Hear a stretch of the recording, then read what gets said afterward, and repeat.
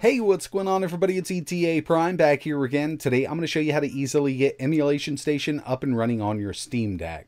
We're going to be using a version of Emulation Station known as Emulation Station DE, short for Desktop Edition.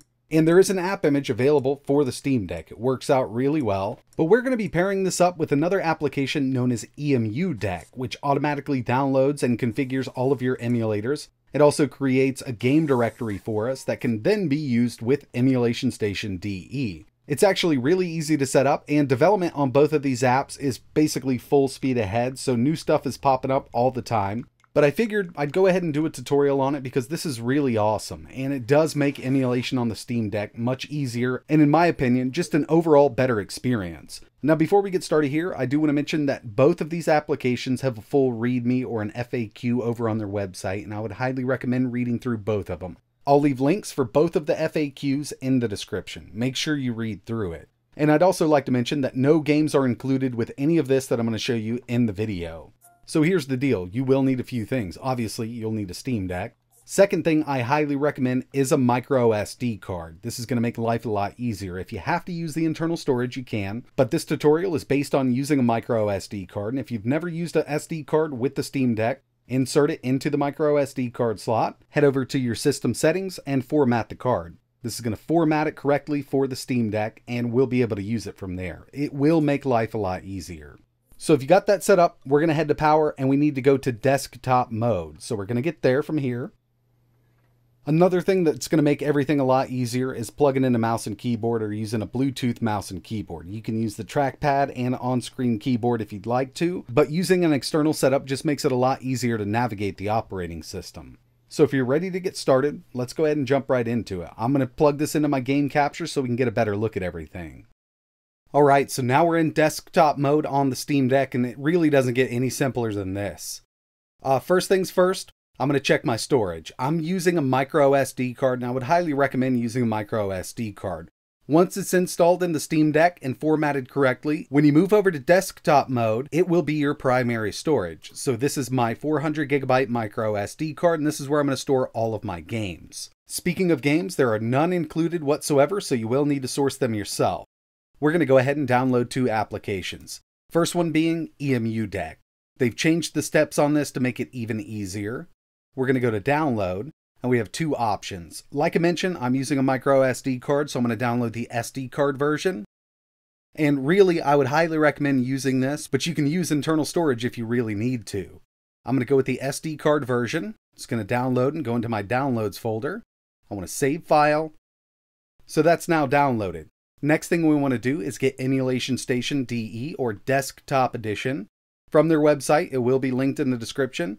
We're going to scroll down to the SteamDeck app image. We're going to grab this. Again, we're going to save it to our downloads folder. Once both of them are finished downloading, we can close our browser. We're going to open up our File Explorer. We're going to head to our downloads folder, and we have both of those applications we just downloaded. First one being EMU Deck. This is the SD card version. Double click, execute, continue. It's going to open up console or terminal for us. It's going to download all of the files we need, plus it's going to install the emulators, and it's going to set them up for us. We don't have to go to the Discovery Software Center and download any of these applications. It's also going to create a ROMs folder on our micro SD card because I'm using the micro SD card version. When it comes to RetroArch, it's going to download all of the cores. It's going to configure the controls for us and everything like that. I mean, this is a really awesome set of software for the SteamDeck. Now it's going to give us a little bit of information. So if you want to use EMU Deck by itself, I would highly recommend following their guide on their website. You would use Steam ROM Manager to download all of the artwork for your games. But since we're going to be using Emulation Station in conjunction with this, we don't need that ROM Manager installed. So we're going to close this window down. And now we're going to head to our primary storage. Again, this is my micro SD card, and we have a new folder that was automatically created called Emulation. Inside of here, we have our BIOS folder and our ROMs folder. From the ROMs folder, you're going to place your games in the correct folder. Really easy to follow along with, and I'm going to go ahead and transfer a few games just to show you that process. So what I'm going to do is just snap this over to the left-hand side. This is going to be my micro SD card. And I'm going to plug in a USB drive that has some games on it that I can easily transfer over. Real quick, an easy way to fill everything up is to actually just take this emulation folder and copy it to an external drive, move over to the PC you have all of your games on, and put them in the correct location. That way, all you need to do is transfer that one folder back over here and you're good to go. Or you can just plug in a drive to the SteamDeck itself and find the corresponding games that you want to transfer over. For instance, here's my PlayStation folder. On my micro SD card, I'm going to go ahead and find my PSX folder. I'm going to take these, move them over, and I want to copy them here. I don't want to move them here because they'll be deleted from that other spot. We'll do one more. PS2. Find my PS2 folder on my micro SD card, and I'll just transfer these over. And so on and so on. So once you're finished transferring all of your ROMs over, we can go ahead and start up Emulation Station for the first time. Now that we have our games transferred over, we do need to throw some BIOSes in here. I've just got a BIOS pack that I use for RetroArch. I'm going to move it right over here. So we've got our BIOSes and our ROMs right here on our micro SD card. And now, once we're finished transferring all of that over, we can actually start up Emulation Station DE. I actually like to take this and just put it right on my desktop, just for easy access. So I'm going to go ahead and move it here. This is the Emulation Station DE app image that we downloaded from their website. We're going to double click, continue. It's going to load our system config. And since we're using that micro SD card version of EMU deck, it's already set up ready to go. Now we don't have any artwork for these games, but if we scroll through, you can see that we placed the games that we transferred over in the correct folders, and they're going to show right up in Emulation Station Desktop Edition. Really, really easy to do. Now if we go into one of these folders, you'll see that we've got our games, but there's no artwork. Let's just go ahead and start one up real quick. Let's go with Sonic the Hedgehog 3. It's going to launch the game for us. And for Genesis, it's going to use RetroArch. We've got the bezels on the side. I just went ahead and skipped into some gameplay. The controls on the Steam Deck are already mapped. Everything looks great on the built-in Steam Deck screen. You can also do this over HDMI if you want to. USB Type-C to HDMI. In order to exit the game, start and select our hotkeys. It'll bring us back into Emulation Station. And to exit Emulation Station, just press Start. Now we're just going to quit Emulation Station, and we're going to add this to Steam. So when we're in gaming mode on the Steam Deck, we can get to Emulation Station very easily. So we're going to make sure we have Steam up and running in desktop mode. It should automatically load right up for us. So we're going to start up Steam here. It should already be started up in the background. We're going to go to Games, Add Non-Steam Game to my library. From here, we're going to go to Browse. From here, you need to find your home deck. I've placed mine on my desktop. If you have it in your downloads folder, obviously it'll be in downloads. But since mine's on my desktop, we're going to choose it from here, but we can't see it yet.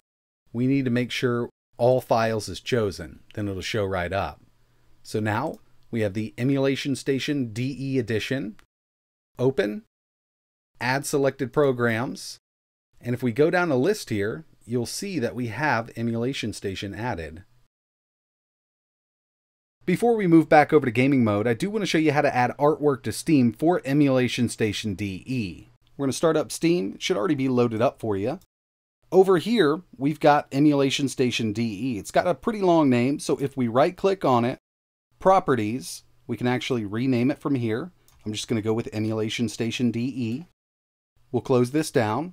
Now we want to add a little bit of artwork. So what we're going to do is scroll down to find what's known as our posters for our game. So these are all the games I have in my Steam library. Emulation Station DE. And from here we can change this poster to make it look a little better. If you want to download one, you can head over to the Steam Grid database or Steam Grid DB.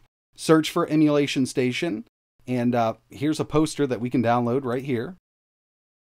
Right click, save image. I'm just going to put it in my pictures section. And if you're downloading a bunch of these, just make sure you rename them. So I'm just going to go with poster. Now I'm just going to grab like a banner image. This can consist of 2 different images. It's really up to you how you want to do this. But I'm going to save this image.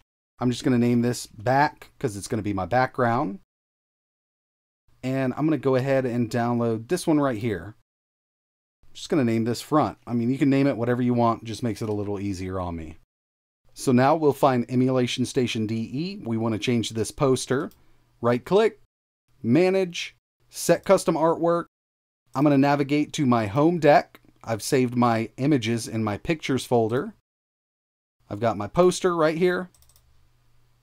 There we have it. It'll show up. If we choose it from the left-hand side here, right click, set custom background. We've got the back. Right click, set custom logo, front, and there we have it. So it looks a little better here. It's not necessary, but it definitely cleans everything up. So I'm finished installing Emulation Station on the Steam Deck. We can actually start playing our games right now, but there's a couple things I'd like to show you. We're going to move back over to gaming mode, so we'll choose this.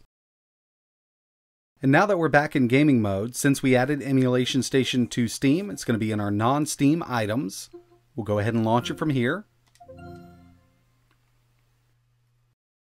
So right out of the box it looks pretty good, but we can make this look a little better. If I head over to PlayStation 1, you'll see I've got my games listed here, but I don't have any artwork. It's just pretty plain. So what we need to do is scrape some images. If we press start on our Steam Deck, it'll bring up our main menu. Very first option, scraper. There's a few ways to go about this. I would highly recommend using Screen Scraper, but you can use the GamesDB if you want to. With Screen Scraper, you can always sign in with a free account. So if you head over to their website, you can create a free account and sign in from here. Content settings, lots of customization here. You can disable videos if you don't want to download them. I'm just going to leave everything checked here. Mix image settings and other settings. One thing that I would recommend turning off is interactive mode. This will allow the Screen Scraper to go through this automatically for the games it knows are correct. So we're going to back up. And for this, I'm just going to go ahead and scrape one just to make it quick, but you can always go to the bottom, select all. I'm just going to go with Game Boy Advance. So we'll do that. I'm going to back up, Screen Scraper, all games. I've got one system selected. We're going to start. So it's going to go through the process, find the correct images and videos if you have that chosen, and download them for us. It scraped all of those games successfully. So if I back up here, I'm going to find Game Boy Advance, and there you have it. So we've got some really nice artwork here. Just makes it a lot easier. And since I did the videos, they'll also show up. You can disable those if you want to. But yeah, I mean, this is a really nice little setup here. I've already went through and scraped a few of these systems. Does take a little while, but it's worth it in the end. This is the stock Emulation Station DE theme, but there's one other that we can choose from here, and in the future I'm sure that a lot of these themes will be ported over and work correctly. I've tested a few from like RetroPie's Emulation Station and had a few issues, but now that this is getting off the ground with the Steam Deck, I'm sure a lot of people will be making some really awesome custom themes. From the main menu, UI settings, theme set, we have Modern DE. So we'll just back up. Gives it a nice little modern look. And if you don't like that slide effect, start, UI, we can go to instant or you can go to fade. Personally, I like instant, just goes right through it. Really nice little setup here on the Steam Deck. Loving this, very easy to set up. And that's about it. I mean, best thing you can do now is start playing your favorite retro games on the Steam Deck using Emulation Station Desktop Edition. So that's going to wrap it up for this one. Really appreciate you watching. There's a lot of advanced configuration that can go on with Emulation Station, and if you've ever messed around with RetroPie, Batocera, or Recalbox on the Raspberry Pi, then you're very familiar with this. But there's a lot coming down the line when it comes to emulation on the Steam Deck, and I'll definitely be covering it. But if you run into any issues, I would highly recommend reading through the FAQs on EMU Deck's website and the Emulation Station DE website. I really hope you at least try this out on your Steam Deck because it does make emulation just a lot better on this handheld device. And you know, if you do come up with some themes that are working on the Steam Deck, let us know in the comments below. But that's going to wrap it up for this one. It'd be really cool if you could hit that subscribe button, maybe turn notifications on so you know when I post the next one. But like always, thanks for watching.